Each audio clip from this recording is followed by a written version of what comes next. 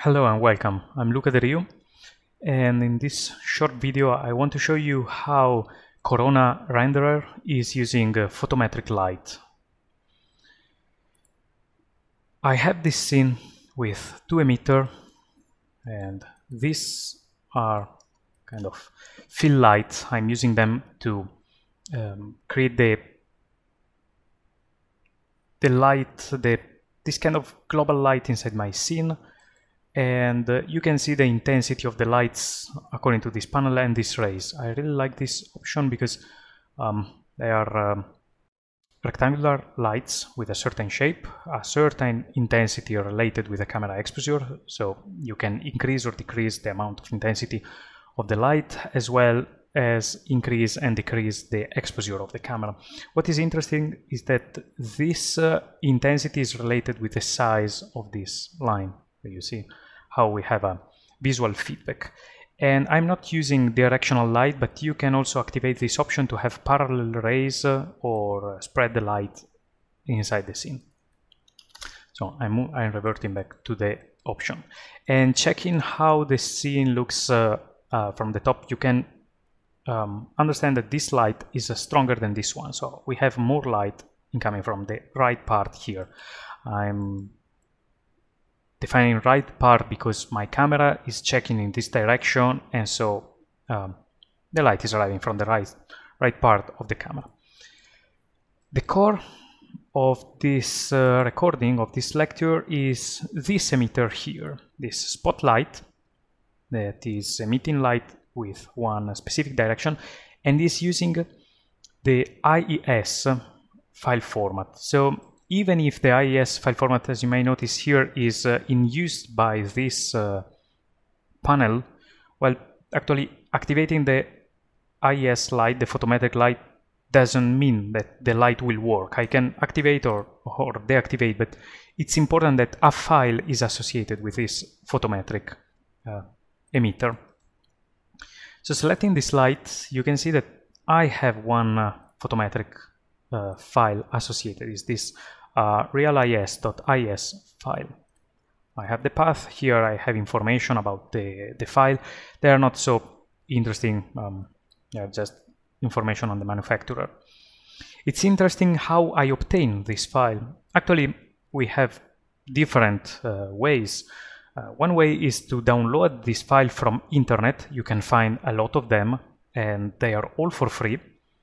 So you can open your browser and start searching, Googling for photometric file, IES file, and so on. You will find the producer of fixture of this light emitter, and they will offer you for free their photometric file. They are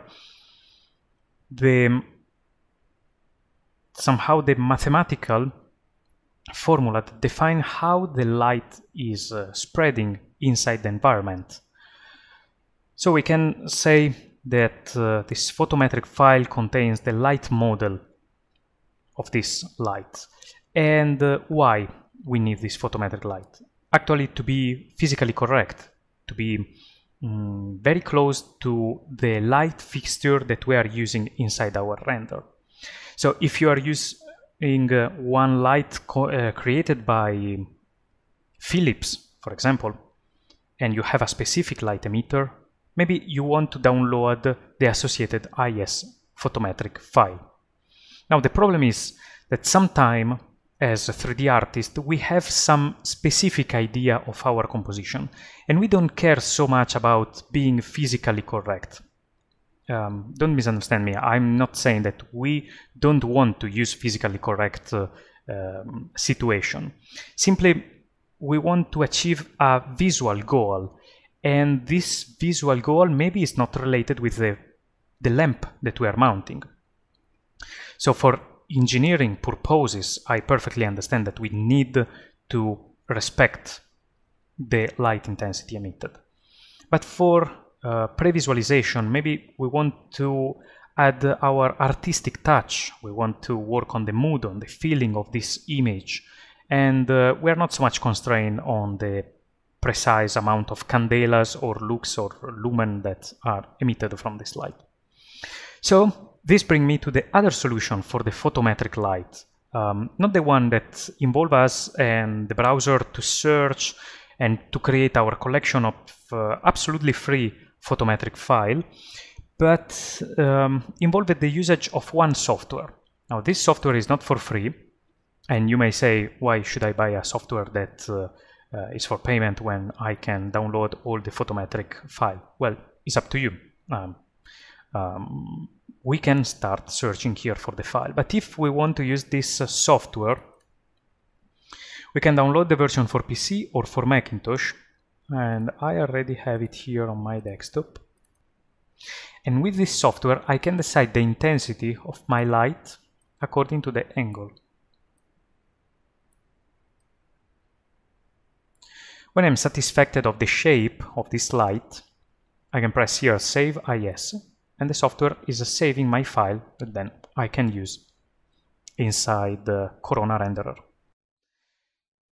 I was telling you about being more specific for engineering purposes, and yeah, there is also the option for engineering. If you click on Advanced, you have all the information in candelas and lux related to the luminous flux of this light emitter divided by the various angle. So we have all the steradian surfaces of this sphere somehow where we are emitting light. We have the distance from the light emitter and the object where we are emitting light. So let's suppose we have, I don't know, 2 meters, and we have a luminous flux of 5000 lumen.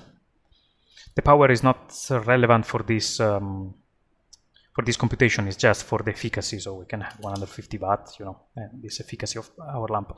And here we can define then all the intensity. So if I want, I can have my light emitting, you know, I don't care so much about the candelas when I define my light. I work like this. I use the basic and I try to obtain a shape that more or less represent the light that I want to obtain. So I can have a wide light, or I can have a total narrow light. When I'm satisfied, I open the advanced. I put here inside the numbers that should be used then inside Corona renderer. So here, when I will associate my light, I can define in Corona renderer if I'm going to use lumen, candela, lux, and so on, and I will use lumen. So 20,000 lumen here will correspond to the 20,000 lumen that we are adding here. And the light that will emit here, the intensity, will have somehow this shape. So it's very cool how it works. And let's see with a render. I put in solo mode just the IES light so we can see what is going on. I press render.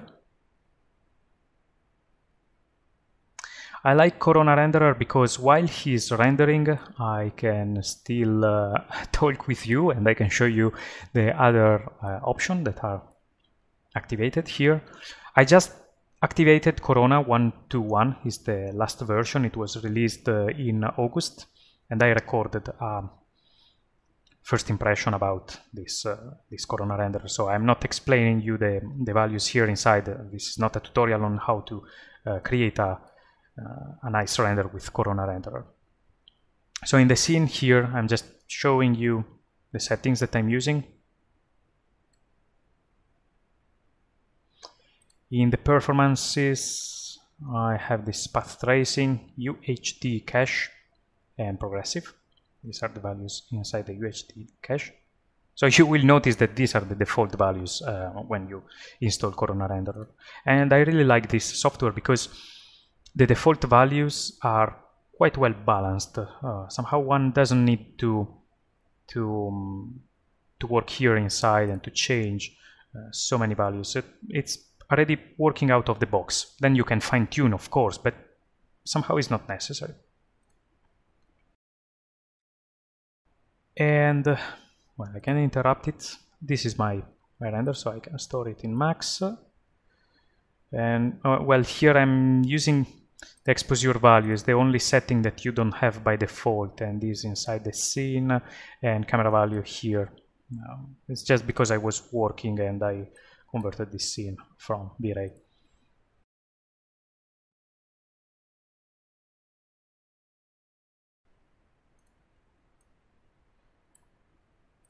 So that's it.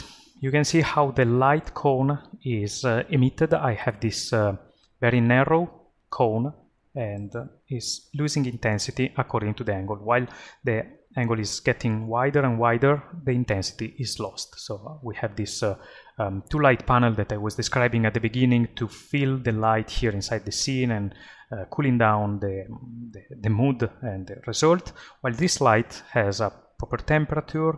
I don't remember how much. I can't select it from here, but it's around 5,000 or 5,500 Kelvin degrees. My camera is white balancing on 6,500 degrees.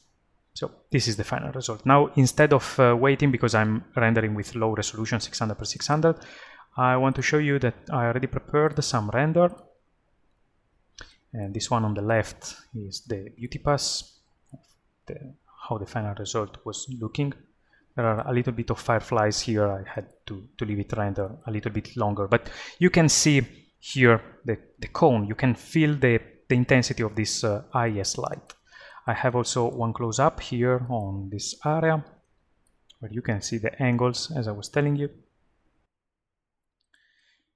And here I have a very close-up. I zoomed in this area, in that region, and you can see how the light are sharp, the shadows are sharp here and getting smoother and smoother.